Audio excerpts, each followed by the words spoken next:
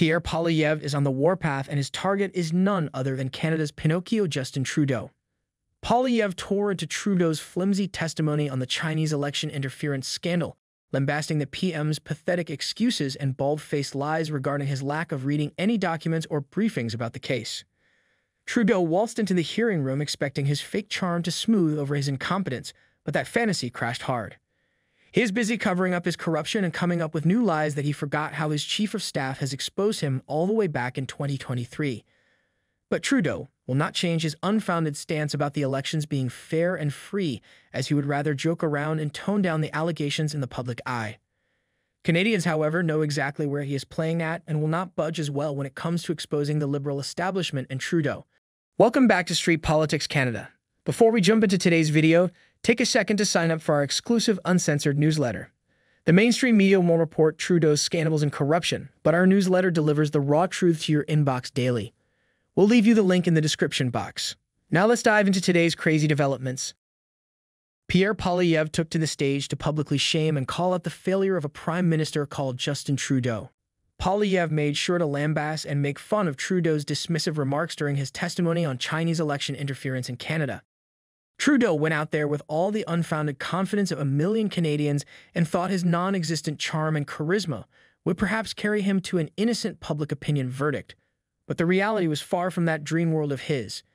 In an effort to appear impartial and not responsible for any slow or incompetent response to warnings about foreign interference within the Canadian election, Trudeau admitted publicly and in testimony that he never reads any paper or detailed briefings. He is only informed orally and during conversations where only the most important bullet points are read out loud to him. Trudeau chose to out himself as an incompetent fool of a leader just to defend himself from other accusations of incompetence in other areas of the investigation. This is the Prime Minister of Canada that some people choose to support for some reason. A man so incompetent and lacking any form of intelligence he can't help but implicate himself while trying to save himself. What an embarrassing display for a global leader. When it comes to briefings, and others can speak to this and how they make decisions about what to read from their prepared notes during an actual briefing with ministers or a prime minister. But it is much more of a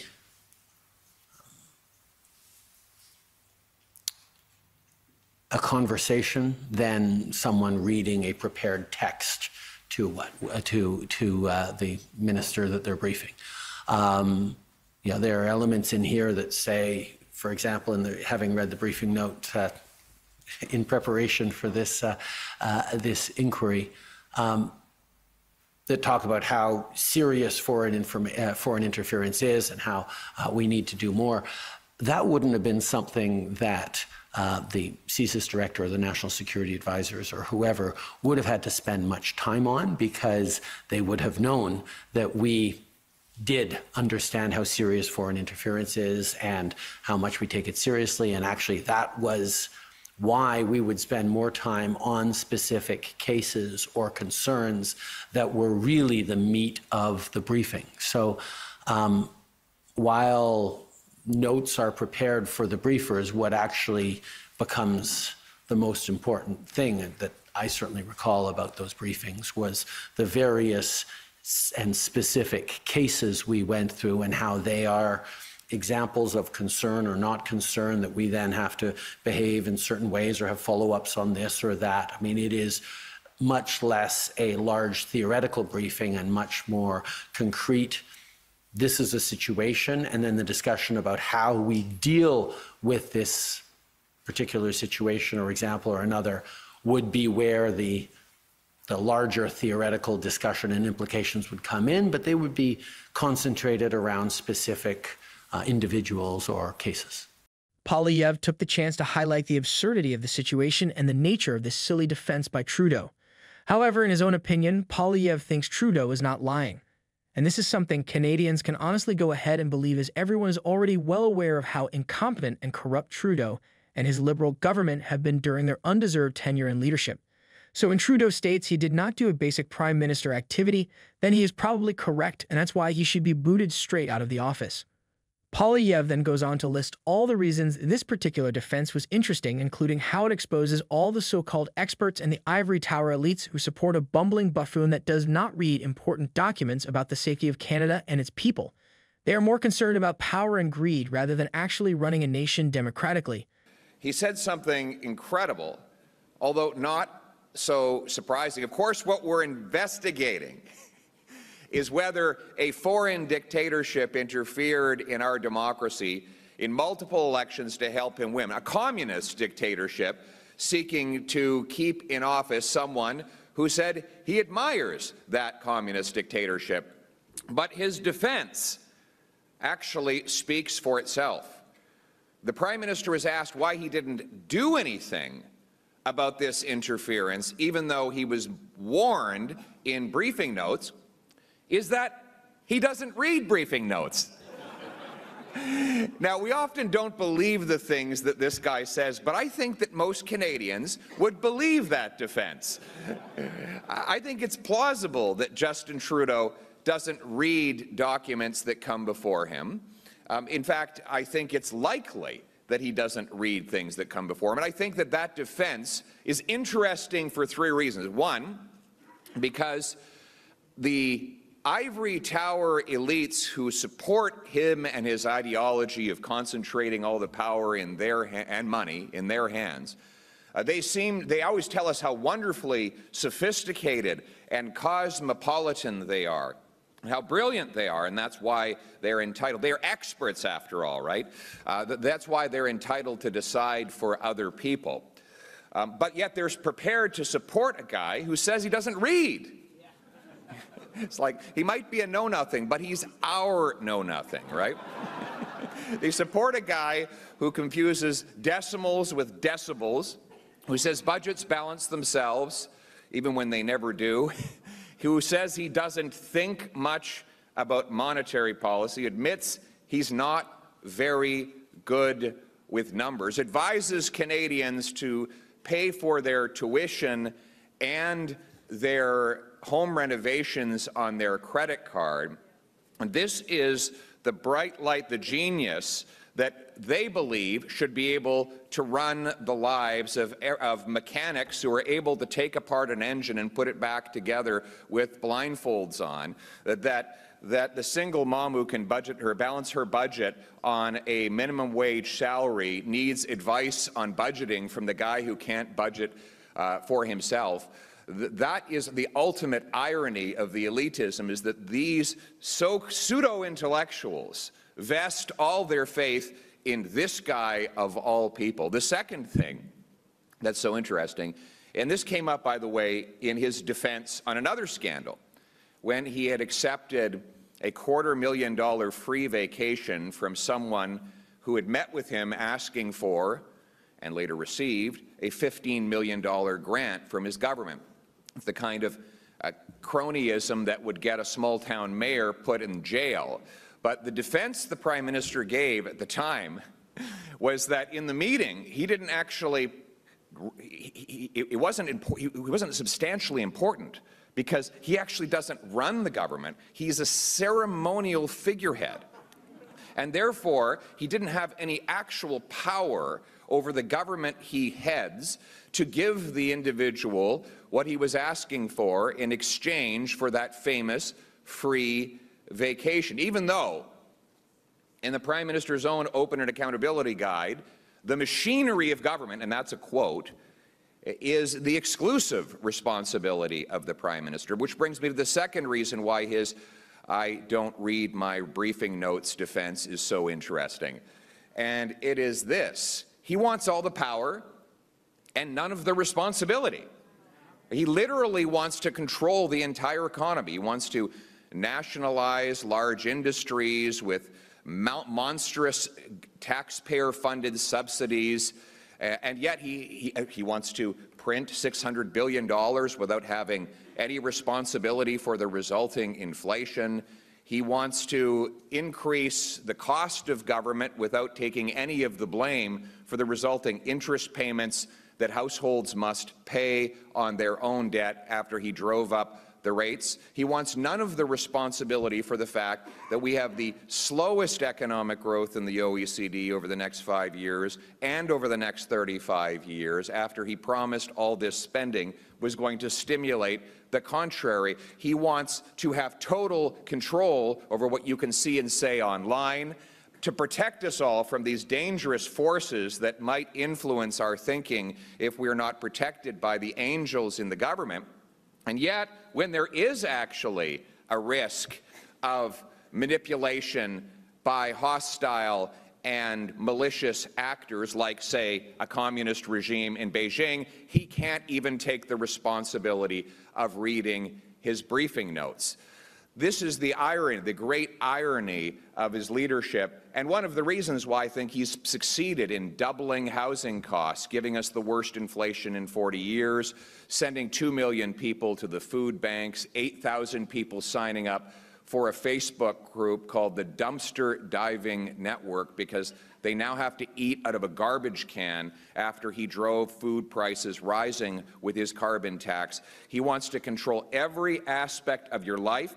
And then when he ruins your life, he wants to take none of the responsibility for the ruin that he caused. And the third reason why this testimony and this entire scandal is so consequential and indicative is why the hell did a dictatorship, a communist dictatorship, on the other side of the world consider it such a strategic imperative to keep this guy as prime minister? What was their motive? Why did they believe that they would be better off by having him as our prime minister in at least 2 elections where they intervened to help him win? Why? Because he's good for Canada? Or is it because he admires their basic Chinese communist dictatorship? It does raise interesting questions on why Trudeau is just throwing his hand in the air when it comes to this particular issue, even when there is evidence, as Poilievre has stated in his speech, about how Trudeau admires the communist dictatorship and wants to emulate it. The answer is not novel or new, and it has certainly been stated multiple times, but it bears mentioning once again to put it into perspective. Trudeau wants all the power and control that he can get without any of the accountability that comes as consequences for his actions. Trudeau thinks leadership is a game to him and his liberal goons, and he is now looking to cheat his way into the system and break the code of this country. And that is why he is doing his routine of claiming innocence in the face of honest adversity. Justin Trudeau would have Canadians believe he is an innocent bystander when it comes to foreign interference in our election, with his testimony being a mess consisting of outright lies to complete and utter ignorance to the severity of the subject at hand. Being well aware of credible reports of Chinese interference in the Liberal Party, Trudeau did nothing substantive to address it. His evasiveness and excuses betray a prime minister who clearly prioritized his political fortunes over national security. Trudeau admitted he was briefed about Chinese interference in the nomination of Liberal MP Han Dong just 2 days after the 2019 election was called. But he would rather lie about how he couldn't have acted against foreign interference because our spy agencies didn't provide explicit recommendations. This is a total abdication of his responsibility. As Prime Minister, it is his duty to direct security officials to aggressively confront threats to Canada's democratic process. Punting responsibility when politically inconvenient is not leadership.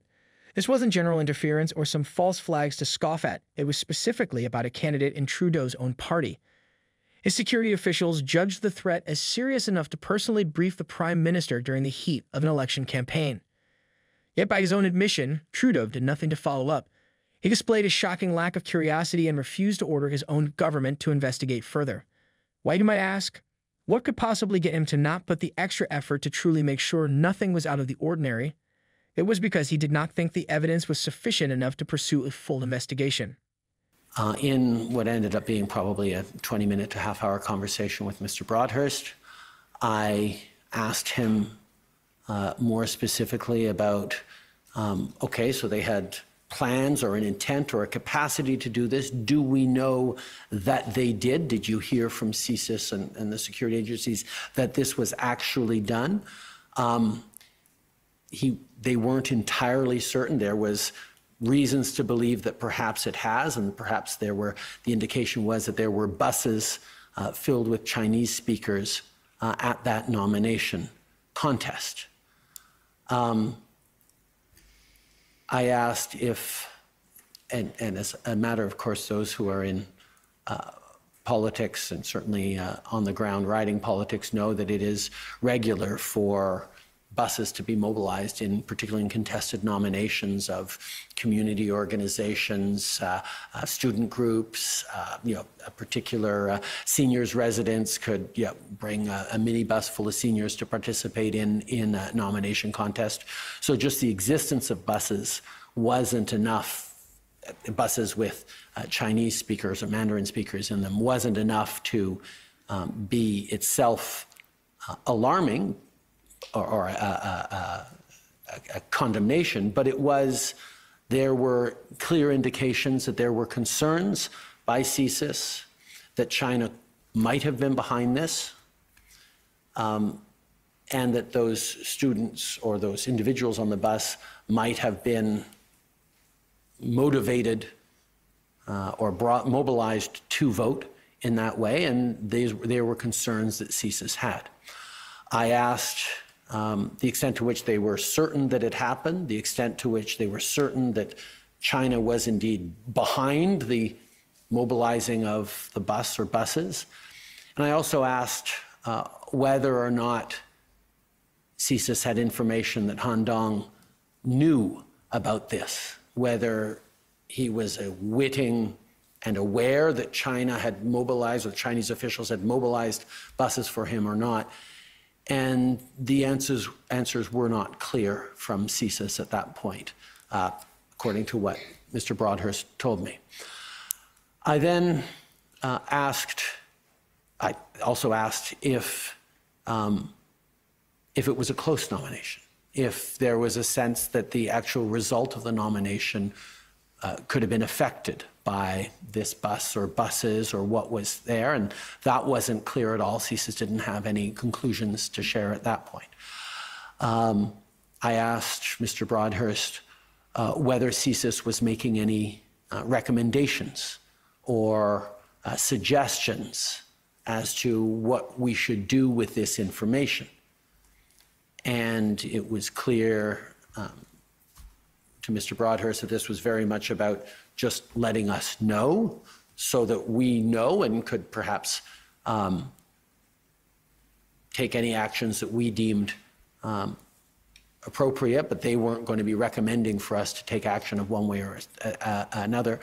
But they also specified that this was secret information that we could not share with the candidate in question, Mr. Dong, or the public at large, in terms of what they were telling us about these concerns and these allegations. I then asked Mr. Broadhurst what the Liberal Party processes that are in place to oversee nominations, particularly contested nominations, had flagged around that nomination contest of a few weeks before. There are party officials that oversee the voting, the registrations, the voting, the processes, the counting. There are lawyers in place overseeing the count. There are possibilities for the losing contestant or contestants to challenge the result if they feel it was unfair. There are many processes because political parties often have some very complex fights around nomination parties, nomination contests. All political parties are like that. And Mr. Broadhurst assured me that they had looked into, when they heard these allegations or this information from CSIS and CITE, and had no flags on the nomination process. So then I had what was a brief conversation with Mr. Broadhurst after we had established all that, to sort of agree that the threshold for overturning a democratic event like an official party nomination to find out who would be the candidate for a general election, particularly during an general election, must have a fairly high threshold for removal of that candidate. And that was really sort of the binary choice we were placed with in that situation. Acting would be removing Han Dong as our official candidate, The other choice would be not to remove that candidate. But even not having removed that candidate, it would be something, given this information, that we would have to revisit. Certainly in the case that that candidate got elected, there would be questions we would have to follow up on after the election to properly understand what happened and what the issues or the risks were in this situation. But understanding that the decision to remove someone needed a high threshold, a threshold that, incidentally, I have met and seen many other cases. As Liberal Party leader, I have, on many, many different occasions, had to ask people to step down or step away or desist as candidates for the Liberal Party. As most recently as the last election, where we did that in the case of a downtown Toronto riding. But in this case, I didn't feel that there was sufficient or sufficiently credible information that would justify this.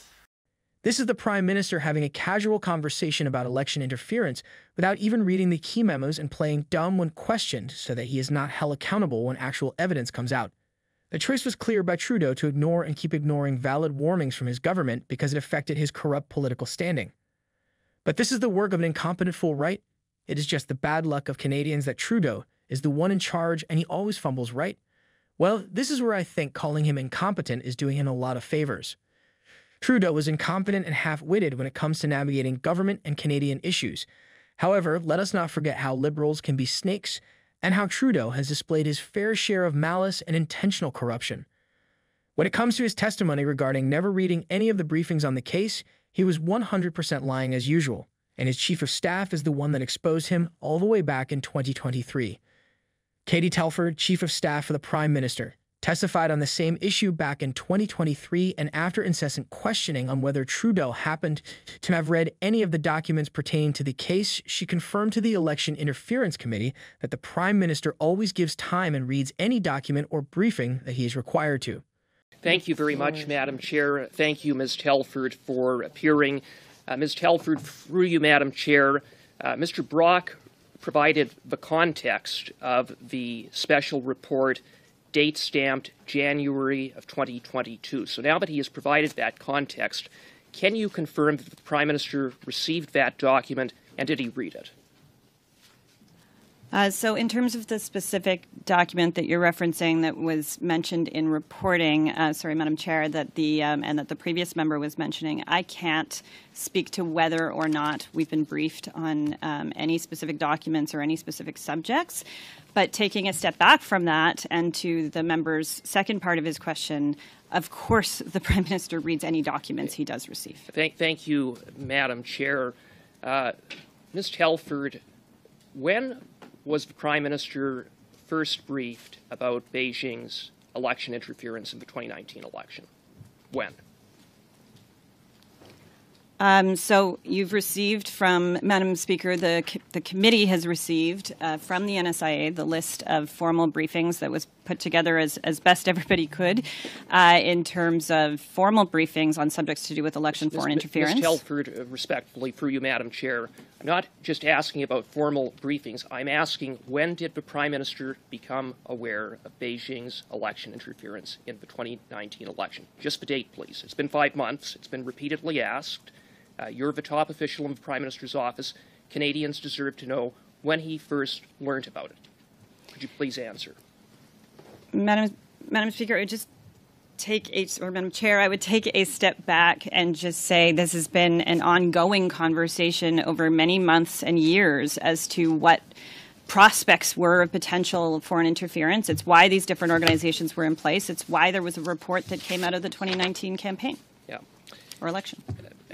Again, Ms. Telford, I want to be clear that Canadians deserve a date, so maybe to provide some, to provide further clarity, the Intelligence Assessment Secretariat of the PCO prepared a daily foreign intelligence brief dated February 21st, 2020, in which that document has been produced to this committee, a heavily redacted version of that document. It speaks of, quote, subtle but effective interference networks in the context of Beijing and its interference in the 2019 election. It speaks of, quote, investigations into activities linked to the Canadian federal election in 2019 reveal an active foreign interference network. On what date did the Prime Minister receive this document? I could not tell you what date he did or didn't receive a document. Did the Prime Minister receive that document? I don't have that information in front of me in terms of that specific document you're holding. You don't have any information about that document. Now, it was a daily and foreign intelligence brief, through you, Madam Chair, it was a daily foreign intelligence brief. Ms. Thomas said that it would have been in the Prime Minister's daily reading material. Would she be wrong? It may have been. I am not suggesting she's wrong. It's that I can't speak to where he was that day. Sometimes briefs come in a whole bunch of different formats because those kinds of pieces of information are not just floating around.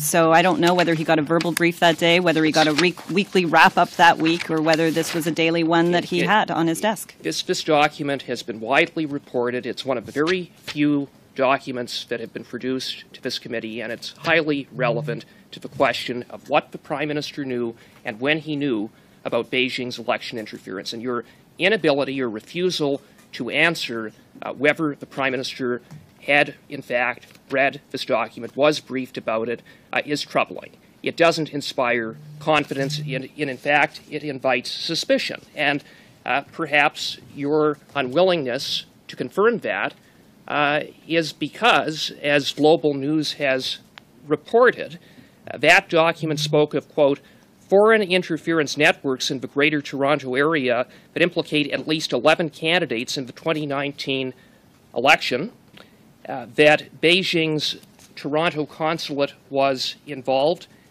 and that it involved the clandestine transfer of funds.